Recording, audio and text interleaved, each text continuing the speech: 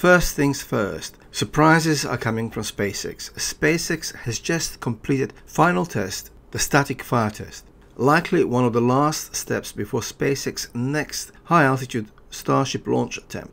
SpaceX successfully cleared the test with Starship SN9 for its first triple Raptor static fire test. This clears Starship SN9 for very first flight attempt this weekend. SpaceX got necessary permission for high-altitude test with Starship SN9. SpaceX has another static fire test window available for today, with permissions given for the flight test on a January 10th, which is Sunday. If all goes well, SpaceX will attempt 12.5 kilometer flight test on Sunday the 10th. I'll do a live stream event, so please join me for that.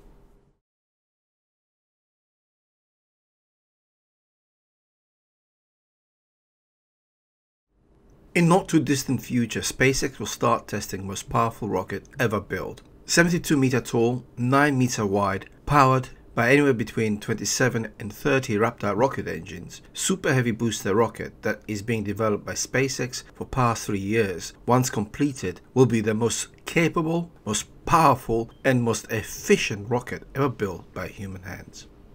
I know this might sound like some sort of a clickbait headline, but information stated in this sentence are all accurate and a fact. Yes, Saturn V might have reigned supreme for many decades, but new era calls for a new rocket capable of same feats as Saturn V accomplished in late 60s and early 70s of the past century. But in 21st century we need ideas and technologies that will take us a step further from the traditional rocket design. Super Heavy booster is unconventional, cutting-edge and very promising technology that will revolutionize of how we access space in coming decades. Unlike conventional and trusted design used by many rocket companies for many decades, SpaceX has managed to develop a rocket that, like a conventional plane, can be reused many times. In case of Super Heavy, SpaceX hopes to reuse the same rocket at least 50 times. Although Elon Musk mentioned reusing same Super Heavy booster as many as 100 times. SpaceX has also developed very powerful rocket engine that will power Super Heavy and Starship. The engine, aptly named Raptor, is one of the most efficient rocket engines ever developed. A full flow stage combustion engine that uses liquid methane and oxygen fuel mix to power the engine, all under whopping 270 bar chamber pressure. Just to add, higher the pressure inside the combustion chamber, higher the efficiency of that engine. However, I'm making a separate video on that subject, so I'll leave it that for the future video. Recently, Elon Musk said first prototype of Starship booster, also known as Super Heavy, could be finished and ready for flight testing in a few months from now. This statement doesn't surprise me. The fact that BN1 or booster number 1 is 70% or 80% complete as we speak. Super Heavy is a truly monster rocket, standing just over an entire two-stage Falcon 9 rocket at 70 meters tip to tail. The Super Heavy booster, tasked with getting Starship about a quarter of the way to orbit, will unequivocally be the largest rocket ever built. Equipped with up to 28 Raptor rocket engines capable of producing more than 7,300 metric tons of thrust at liftoff, Super Heavy will be the most powerful rocket ever built, respectively outclassing Saturn V by considerable margin. Quite likely, Super Heavy won't be equipped initially with more than 3 Raptor rocket engines. This number will rise as testing progresses. 9 and even 12 Raptor rocket engines will be added. Experience with Starship testing plays into hands for SpaceX, and I predict SpaceX will test full-on Super Heavy with all 28 Raptor rocket engines before year is out.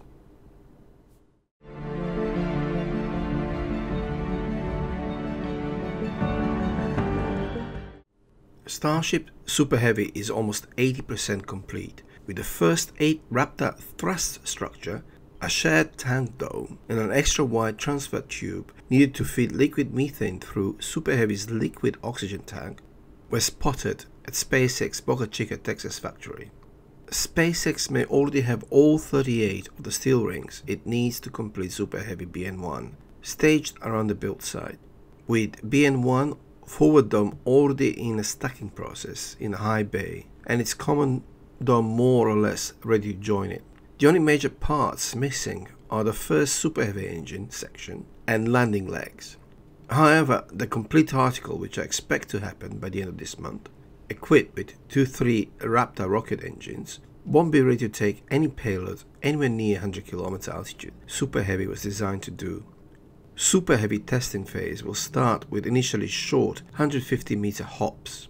Perhaps 2-3 such tests will be performed to make sure all is well before extra Raptors are added for more elaborate tests, including 5, 12, and then eventually 20-kilometer flight test, which no doubt will happen as progress is made in testing Super Heavy.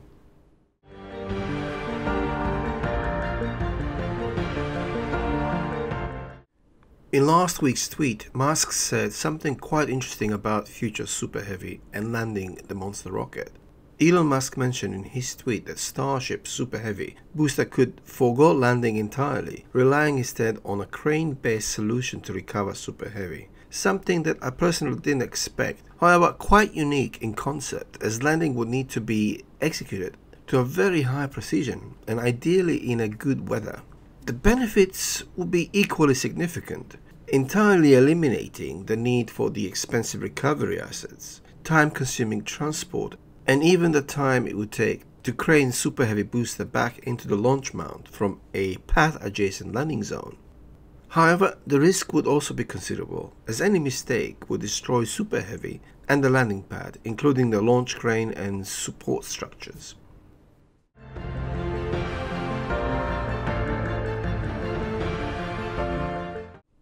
Structurally speaking, Super Heavy would need to be reinforced the same way carrier-based fighters such as F-18 Super Hornets are. Landing gear designed to deal with the massive stress which makes most carrier-borne aircraft somewhat heavier than their land-based counterparts. Question is, would SpaceX need to reinforce parts of the Super Heavy to meet the demands of such highly risky maneuver?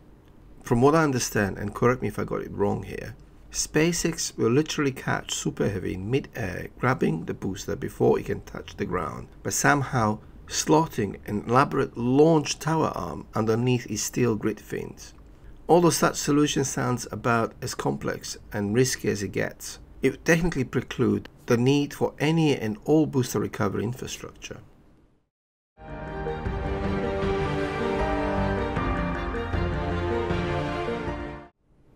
Be as it may, it looks to me SpaceX will still need to build some sort of landing gear for Super Heavy if SpaceX plans to deploy Super Heavy in Earth-to-Earth transport system, as demonstrated in last year's video of the concept. Whatever the case, SpaceX is showing some interesting conceptual ideas that might give us insight into thinking and what we might expect in the coming months in this regard. As I type this, orbital launch pad is under construction at Boca Chica SpaceX facility, and that might be ready by middle of this year for full-on Super Heavy testing. However, I don't expect orbital or suborbital tests with Super Heavy or Starships this year.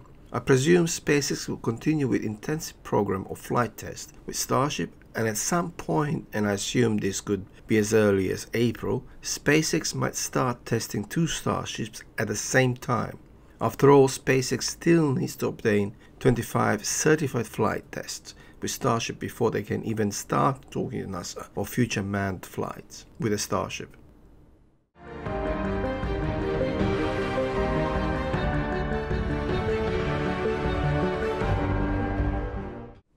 When it comes to manned flights, SpaceX has secured another famous traveler scheduled for later this year. SpaceX will launch Tom Cruise aboard Crew Dragon to space station this year. Although it was hinted Tom might get a seat on a Dragon as he's filming Mission Impossible, is it 6 or perhaps 7? Sorry, not fan of Tom Cruise or MI franchise. In May last year, NASA Administrator Jim Bridenstine announced will collaborate with Hollywood and actor Tom Cruise to film a movie on the International Space Station. Cruise will launch aboard SpaceX Crew Dragon spacecraft that will be launched into orbit atop of company's Falcon 9 rocket. Tom Cruise's flight is managed by Axiom Space, a startup from Houston, Texas, founded by Michael Sufferdini, who served as NASA Space Station Program Manager from 2005 to 2015. Axiom offers space tours for civilians to visit ISS. The company also has ambitious plans to build its own space station in low Earth orbit. Axiom signed a deal with SpaceX to launch a crew of 4 passengers aboard SpaceX Crew Dragon spacecraft. Among the 4 passengers are Tom Cruise, film producer Doug Liman, and Israeli fighter pilot Eitan Stibal. They will fly alongside NASA's astronaut Michael Lopez Alegria, who will be mission commander. During the mission called AX-1, they will embark on a 10-day voyage to the International Space Station and experience beautiful views of Earth. The AX-1 space tour is currently scheduled for October.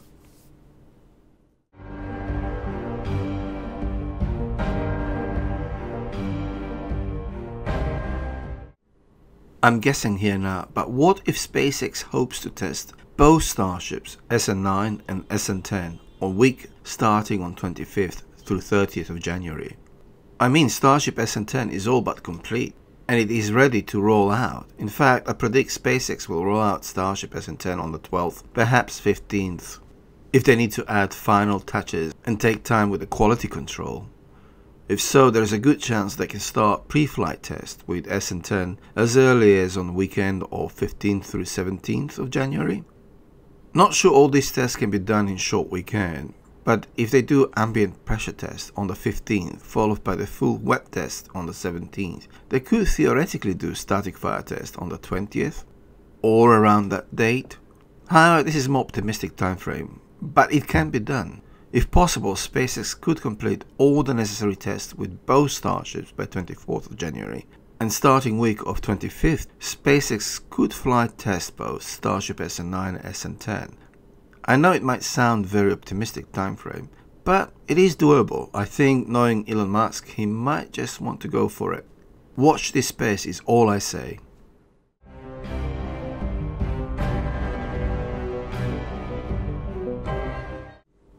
Back to Super Heavy. As of this video coming out, SpaceX hasn't specified any test schedule regarding Super Heavy. What we know so far, and this is directly from Elon Musk himself, is that Super Heavy testing will start in the next few months. I personally think it will be in early April. Although Super Heavy is almost complete, there are a few bits that are still missing, as mentioned before in this video. Super Heavy will start initial 150-meter hop, very same test performed by Starhopper and Starships SN5 and SN6. For this initial hop test, Super Heavy won't need more than 3 Raptor rocket engines. Once these initial tests are completed, SpaceX may attempt more complex and higher altitude tests. 5,000 meter test initially performed with 3 Raptor engines. This 5,000 meter test could happen in early May to mid-May, if initial 150 meter hop tests were performed in early April. However, there is also a good chance SpaceX by this point will complete another Super Heavy and use this one for a 12.5 kilometer test. This would speed up Super Heavy testing considerably and minimize risk and speed up the testing process. However, it is dubious if SpaceX would perform any orbital tests this year, even with 2 Super Heavy completed this year, and performing set of required tests with orbital launch completed by mid-April. I could see potentially SpaceX taking a big risk and trying to perform orbital tests in October this year. This is a big if, but it could happen. This is if all stars align and all goes well.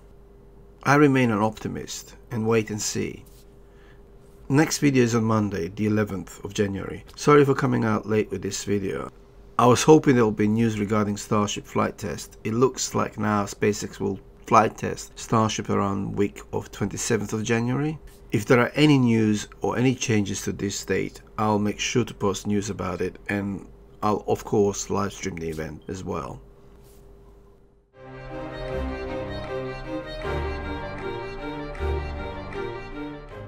I'm working on another lengthy video looking at the planetary habitability. The video is looking at what makes a planet suitable for life. I'll try to upload that by the end of next week. By the way, if you like this video, please press like, share this video and consider subscribing. Thank you. Thank you for watching, and please subscribe. You can also follow me on Twitter and Facebook. Links in the description.